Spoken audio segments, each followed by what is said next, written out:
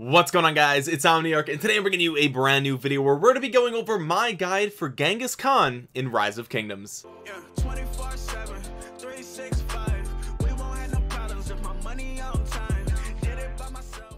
Okay, Khan is a commander that I get questions about all of the time, and there's a couple of good reasons why. But first, okay, so Khan is the third Wheel of Fortune commander that comes into your kingdom in Rise of Kingdoms. The first is Richard, then Esong. Both of those are very good legendary commanders that I think most players should or could invest in, regardless of how much you're spending in the game, how long you're playing the game, things of that nature. Both are great commanders. Then you see Khan come around the same time as Saladin, right? Saladin is a Mightiest Governor cavalry commander. He's one of the most contested and fought for Mightiest Governor commanders in the game. And then after Khan's wheel, you see Alexander, who's also an incredible Wheel of Fortune commander. So with all of these great legendaries coming out around the same time as Genghis Khan, I think a lot of players see him and assume maybe he's in the same class of legendary as all of those. Now I'm here to tell you that I think unfortunately Khan doesn't really quite stack up to the peers that he is launched with. Khan sort of does one or two things very well, and then does mostly everything else kind of average or poorly, and we're going to get into that when we go over the skills for Genghis Khan. But I just want to preface all of this by saying that I think Khan is a legendary commander that you should be looking to invest in if you are a medium to high spender. And the reason for that is because, again, Khan has a specific role that makes him very powerful for that role. However, it's a role that really is most effectively accomplished by a heavy spender who can, you know, afford to heal their hospitals very quickly, speed it up, etc. And so I want you guys to keep that in mind, because I know a lot of you don't finish the video all the way to the end and you're just here for investment advice. I think if you're a free to play or a low spender, maybe Khan is not the right legendary for you. And let's talk about his skills and his talents, and then we'll kind of figure out why. So first, Khan is a cavalry skill commander. The versatility tree is useless. Don't even look at that at all. We have other cavalry skill commanders in this game that come out before Khan, such as Minamoto. So this is really interesting, and we can draw some parallels between these two commanders. So let's take a look at Genghis Khan's first skill. It's called Chosen One. Now this is important. This is the cheapest active skill in the entire game by 50 rage. Most legendary commanders, well, really most commanders in the game, have a rage requirement of 1000. This is 950, which is 5% less. Now we're going to talk a little bit more about rage in a minute, because it comes into play with his second skill and as well as his talent trees. But the thing that you have to know about Chosen One is that it's a cheaper active skill with a 1700 single target damage factor. This is a very straightforward vanilla active skill. It doesn't do any buffs or debuffs. It doesn't do any AoE or any sort of craziness like that. It's literally just one target takes big damage, and that's it. Now we can compare Khan to, like I said, Minamoto before. Minamoto is also his active skill is a single target damage factor. Now there's a little bit of randomness involved with this active skill. Even if, you know, when he's expertise, there's a little bit less randomness, but even before he is expertise, there's a 50% chance that he's going to deal significantly more damage with this active skill than Genghis Khan. Now it does cost slightly more rage. However, it's worth noting that I think on average Minamoto's active skill is actually better than Genghis Khan's for single target damage factor, so keep that in mind. So what we're seeing with Genghis Khan right now, and you know, obviously the perk of this is that there's no randomness. It's just you just hit them like a truck over and over again. Minamoto, there's a little bit of randomness involved, but over the course of a battle you're going to be dealing more damage. Okay, so I think for some players the consistency of Khan is a bit more attractive than Minamoto. So what we're taking away from this is that it's a little bit cheaper, but it's just not as good as some other active skills in the legendary tier for cavalry. Even if you look at somebody like Cao Cao or Saladin, they're dealing slightly less damage in this, but they're also buffing or debuffing, and I think that's a bit more valuable than just damage factor. So let's take a look at his second skill. This is called Cyclone of the Steppes. This is a passive skill, and it says rage cost for using an active skill is lowered by 100. Cavalry units led by this commander gain 15% increased march speed. If actively attacked, the march speed buff is removed, and march speed is further reduced by 10%. So This is adding on to the fact that rage is a key component for Genghis Khan's usability in Rise of Kingdoms. So what we're seeing here is that active skill rage requirement goes down by 100, which means that this active skill is going to pop off when your commander has 850 rage, which is 15% faster than the first skill is going to go off for any normal legendary, and some legendaries even cost more than 1,000 rage if you're looking at somebody like Edward, right? So you're basically getting a huge discount on that active skill, and because of this you kind of want to have Khan as that primary commander, because the rage requirement that is used for your army is the rage requirement of the primary commander. So for example, if Genghis Khan has a 950 rage requirement, but he's your secondary commander, you would think that his active skill would actually go off first, because your primary commander, let's say it's Minamoto, has a 1000 rage requirement. However, that's not how it works, right? So again, if you have a Minamoto primary, Genghis Khan secondary, even though Genghis Khan's active skill costs 50 less, it's still going to pop off after Minamoto's, because Minamoto's rage requirement is what's being used when calculating when active skills go off for that specific army. So because the active skill is cheaper on Khan, you're going to want to have him as your primary for most of the instances where you would want to actually use Khan. Now that is compounded by the fact that his second skill reduces that rage cost even further, and he has the skill tree. So the skill talent tree, and I'll show you talent builds later, but we have what's known as a rage engine in the talent tree for skill. So rejuvenate, and you have feral nature. You also can come up here and get undying fury. You have burning blood. All of these talents are giving you extra rage anytime that either you do a normal attack or a skill attack or anything like that, right? And especially with rejuvenate, every time Khan uses a skill, he gains that rage. Anytime that the secondary uses a skill, he gains that rage, and since he's going to pop off that active skill sooner than any other commander, you're going to start that rage engine sooner than anybody else in the entire game, and that is what makes Genghis Khan super powerful. However, there's still some drawbacks, so let's get back to his skills. Let's look at Khan's third skill. It's called Nomadic Empire, and it says when troops led by this commander consist of only cavalry and more than 70% of units remain, they deal 30% increased damage. Now at 5 points, this is crazy good. However, you have to A, have only cavalry, and B, you have to stay above 70%, which is kind of hard for Genghis Khan because he's sort of what's known as a glass cannon. I'm gonna explain that in just a second. Now, of course, Lilith has never officially published the damage formula, but it's to my knowledge that this 30% damage bonus is for normal attacks, counter attacks, and skill attacks, which means that all damage for your march is buffed by 30% as long as you're above 70% with calves, which is really, really powerful. The problem is, again, it's so hard to stay above 70% with Khan. Let's look at his fourth skill, and then we're going to wrap up his skills and talk about what he's good at and what he's missing. His fourth skill says military lifestyle. It's a passive, and then it says when troops led by this commander consist of only cavalry. So that's two skills that require only cavalry, and fewer than 50% of units remain, they deal 30% increased skill damage and gain an extra 25 rage when attacked. So this skill is interesting. You have another built-in rage engine here, which is astonishing, really good, and you're dealing way more skill damage as well. Now you are losing this buff because you're going to be less than 70%. You're losing that, but you're still going to be doing way more skill damage. The problem with this is you pretty much never want to have a Khan in the field that is less than 50%, and the reason is because of the glaringly obvious flaw that Genghis Khan has, and maybe you've picked up on this, but all four of his skills lack stats for your cavalry. There's nothing here. None of these skills give you attack, defense, health, anything like that.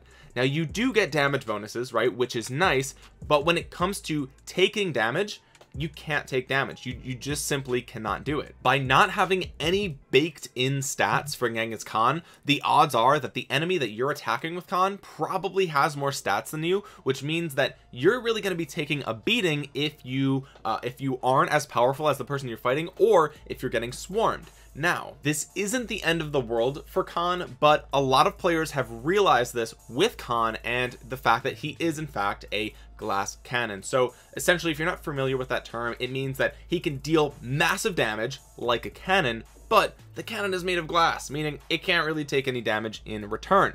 So Genghis Khan, what we're seeing here with his stats is that he is going to deal a tremendous amount of single target damage, but there's no other bells and whistles. He has no sustainability. He's just gonna hit one thing really hard, but he's probably gonna be sent to the hospital pretty quickly. Ooh, we getting golden chest, boys. So the trick with Genghis Khan is to be in short fights where you just deal burst damage to a single army, and that's it. Let's take a look at some talent builds, and I'm going to show you my Minamoto because he's level 60. They have the same talent trees, so nothing really changes. Now in general, you probably want to go all the way to the end of the skill tree because you want to capitalize on the fact that you're going to be launching out your skill attacks sooner than the enemy and more often than the enemy because of the rage engine. So you obviously want to get rejuvenate and you want to get feral nature. You also get a really nice benefit with clarity here because your secondary commander is going to deal an extra 6% skill damage, but at the peak of this rage regeneration cycle, it's probable that Khan is probably going to hit an active skill during the time that clarity goes off as well. Don't quote me on that. It may be difficult to reach that point, but clarity is a really good talent as well. You also have burning blood in here, which is great. Now I did come up here and I grabbed undying fury for that additional rage. Again, we want all the rage possible. We just want to min max with rage regeneration with Genghis Khan because that's really what he does best. Now I made my way up here to get emblazoned shield to reduce the skill damage that you take by 12% because like I said, it's difficult for him to take any sort of damage at all. 12% reduction is nice.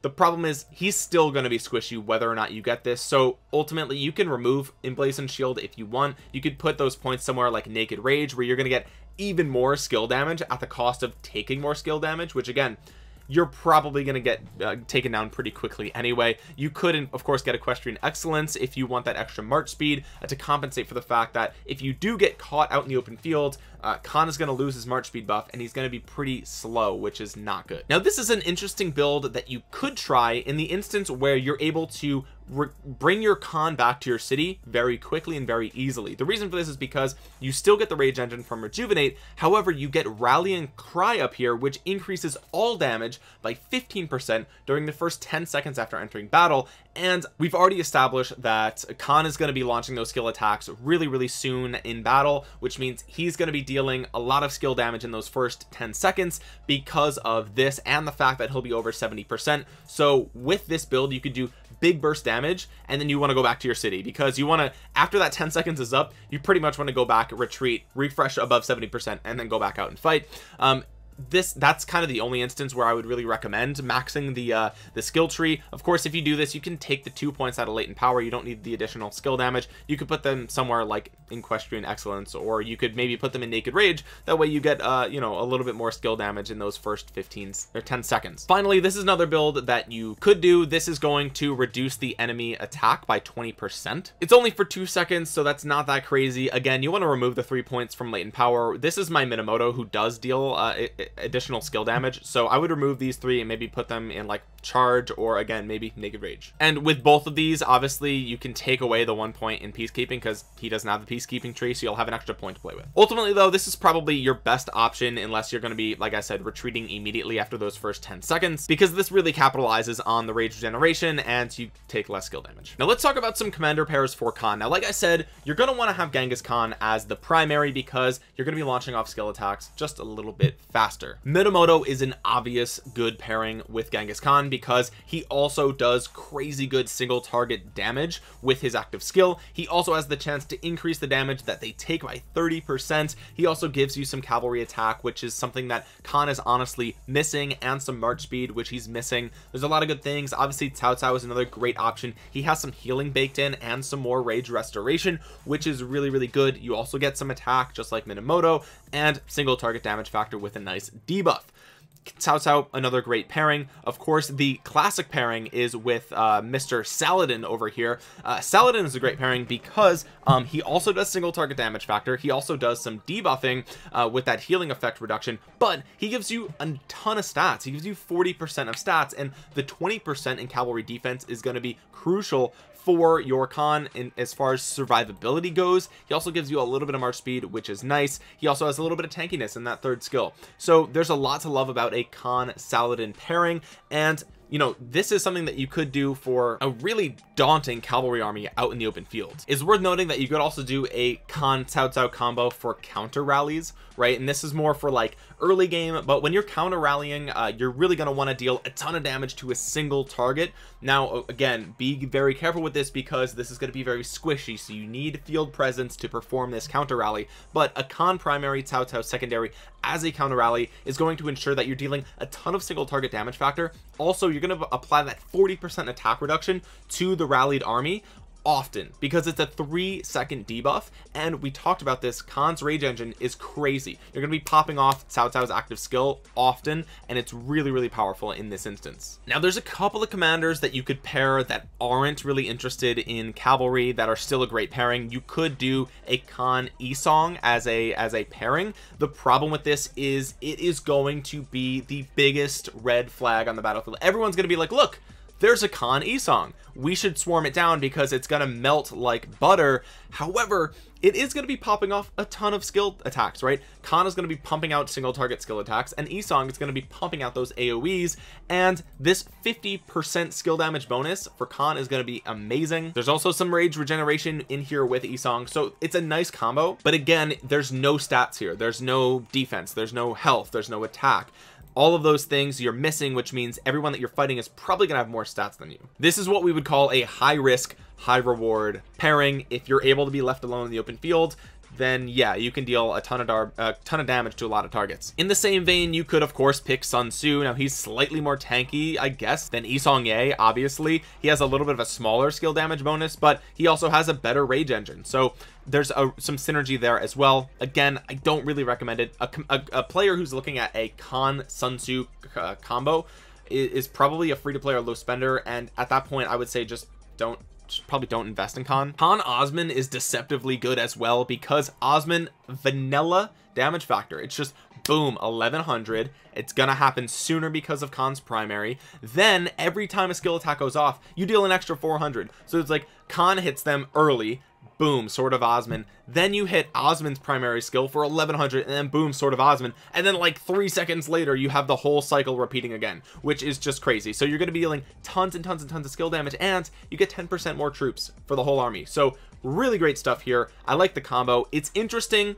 Is it game breaking? No. Freddy is an interesting combo. You would want Freddy to be expertise though, so this is a combo that really is only going to be used by those really big spenders, but he does do a lot of extra damage factor here, which is nice.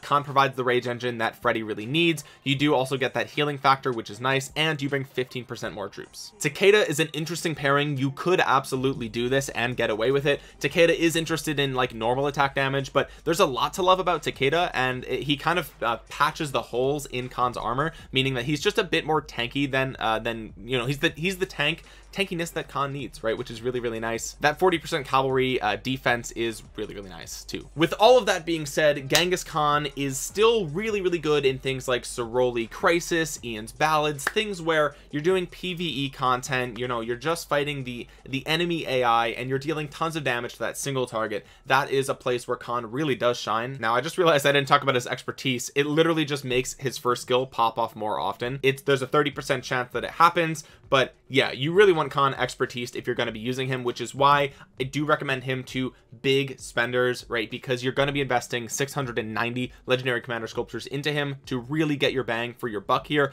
And I think if you are having trouble getting your hands on legendary commander sculptures, then maybe you want to avoid Genghis Khan. Now before I forget, it's also worth noting that Chandragupta is a really good pairing for Genghis Khan. They're both cavalry skill commanders, and if your Chandragupta is expertised, then you're going to be dealing that 2000 damage factor when the blessed stacks are removed. Now I don't actually know if Chandragupta is still bugged. I know when he came out, like, some of his skills with the stacks weren't working exactly as players thought or as they should have been working, but he does give you 20% cavalry health, which is going to be the most important stat for Genghis Khan, and he does give you some attack bonus with his active skill. So Khan primary, Chandragupta secondary, really powerful combo as well. Now here's a secret to Genghis Khan, and this is important. If you made it all the way to this part of the video, you've earned this little secret, okay? Genghis Khan may be a hidden gem later in the game. What do I mean by this? Well, as we've seen, Khan has the most broken rage engine in the game, obviously, right? And the way that we can exploit this would be to pair him with cavalry commanders that give you tons of stats, tons of skill damage, all that good stuff, right? We've talked about some of those pairings already. However, as the game progresses, it could be the case that in the future Lilith releases a commander that is absolutely busted without a rage engine, and by pairing him with Khan, then we may see a combination emerge in the future where Genghis Khan can fully exploit some other broken commander that comes out. It would obviously have to be some sort of cavalry skill commander or something of the sort. So it's possible that in the future more pairings become available for Khan that make him just insanely good. But for right now, given the commanders that we have in the game, I just think that Khan is really great at one thing, and then after that one thing you're really going to be using for PvE. And so because of that, I think that you probably don't want to invest in him if you are a free-to-play or low spender. With that being said, guys, if you guys made it all the way to the end of the video, hopefully you guys will drop a thumbs up on it. It really does help out the channel a ton. I'm not just saying that, it really does help out these videos and their performance. If you're new around here, make sure you subscribe to the channel and click that bell to be notified the next time that I upload a Rise of Kingdoms video. As always, my social media links are going to be in the description below if you want to follow me over on Twitter and on Instagram. I have my Discord down there as well as my Twitch stream. Finally, there's a link in the description below to download Rise of Kingdoms absolutely for free for your PC or your Mac. It's a program called BlueStacks, and it's my favorite way to play Rise of Kingdoms. Seriously, playing with a keyboard and a mouse is a game changer, and I love it. Like I said, it's free. You've got nothing to lose. Go ahead and click that link and give it a try. With that being said, guys, thank you so much for watching. This has been Omniarch. I will talk to you guys again soon. Peace.